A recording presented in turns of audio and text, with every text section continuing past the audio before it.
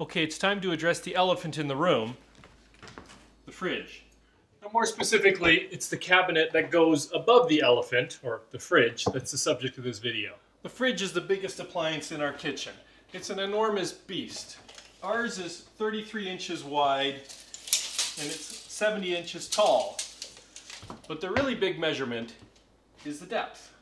If you include the air gap at the back, and you include the handles on the front, the whole thing is like 36 inches deep, which is, 10 inches more than the counter.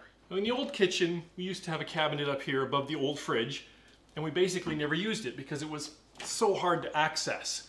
It was the same depth as the other cabinets, and so reaching into it was just a chore. So why don't we just put an extra deep cabinet above the fridge? That's the typical approach, and in most kitchens I think it's the right approach, but not in our kitchen. You see, we've got a galley kitchen, which means the fridge is not against the wall. It's just out in the open here. So if we put a big cabinet over, we just think it's going to be a big obstruction, and we just don't like the looks. But we still don't want to let all this space go to waste up here. So I'm still going to build a cabinet up here. It's still going to be the same depth as the others, but it's not going to open from the front. It's going to open from the end. So I made this great big box.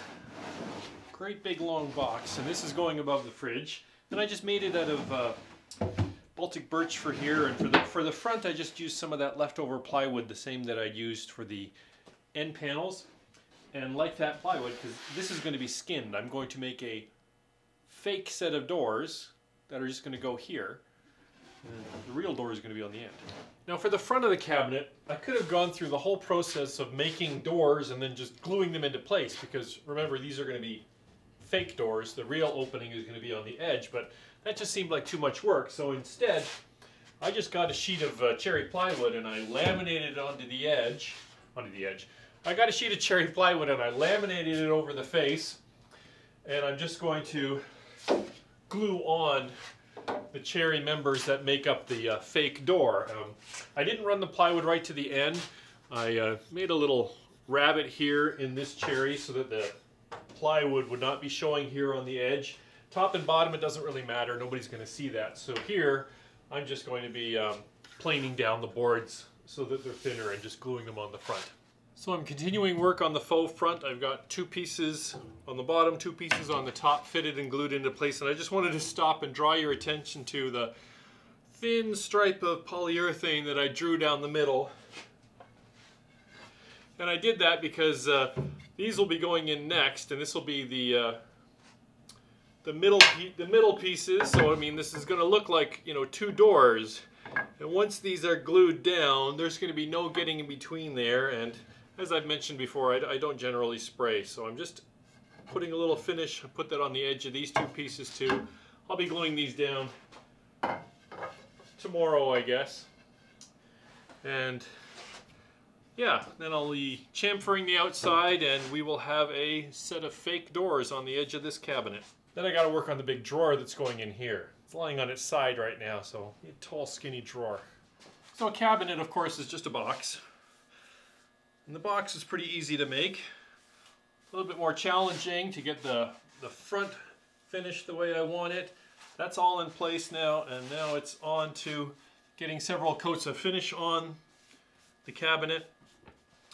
So anyways, this will take a couple of days probably. I like 3 coats of finish, let it dry. I mean, really, you could do it all in one because it's water-based. I could get it all done in one day if I had the time, but I doubt I'll be able to get it all done in one day.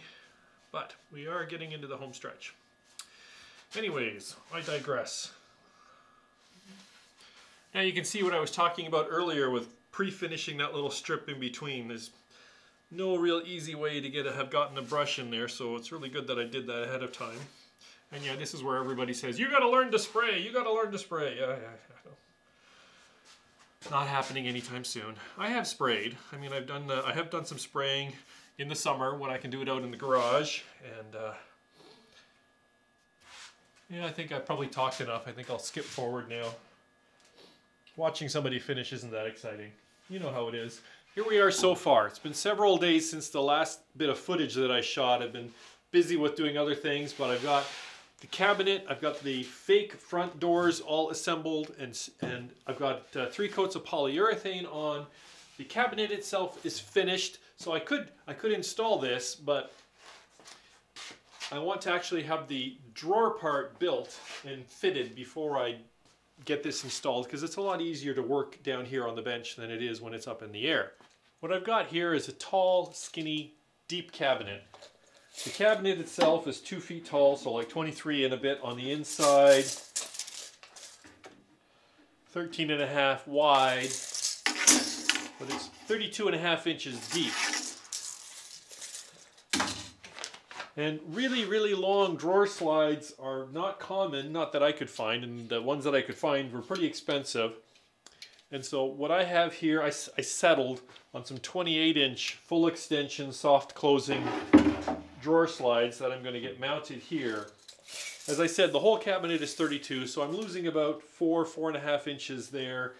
But it was like, you know, $30 for a pair of these versus like $150, $200 for the ones that I could find. Maybe there's some magical supply out there for super long drawer extension slides. It kind of makes sense because your average kitchen cabinet is like 24 inches deep.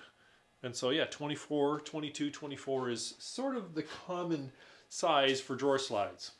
I've got my SketchUp plan printed out here that I'm working on for the drawer part. It's going to have a tall back and a very shallow front because of course we're accessing it from the side. Got to allow a 1/2 inch on either side for the drawer slides, and you know, I'll work out the dimensions as I go. And I got a 1/2 inch piece of Baltic birch that I'll be using for the drawer body. And in the interest of time, I'm not going to show the construction of the drawer. It's just a box put together with butt joints and screws and glues and all that sort of stuff. So here I am a little bit later. I've got the drawer built and the slides installed, and it is a funny looking thing. I've got a tall back, it's almost 22 inches, totally fills it. I got some curved ends, and the front is really, really low because remember, you will be accessing it from down below. You know, you'll be reaching up into it, so you want this front to be pretty low so that you can get into it with trays or whatever we're putting in.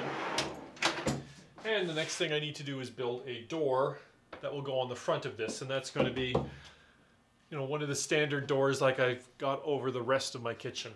And I also need to get this out and get it finished.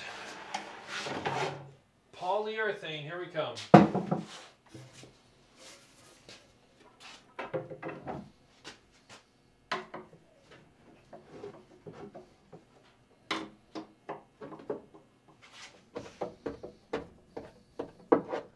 Now we just got to get it installed. So here's the cabinet in place above the fridge. My 2 sons gave me a hand lifting it up here. I had some wood piled up, leveling it up. Once I had it fairly level, I had used some clamps to pull it tight to the neighboring cabinet.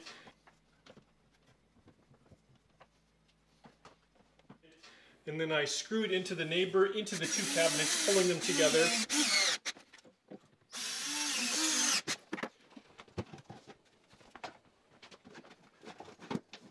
Once I had them together here, then I had to, you know, crawl inside the cabinet and mark where the studs are and fasten it to the studs there.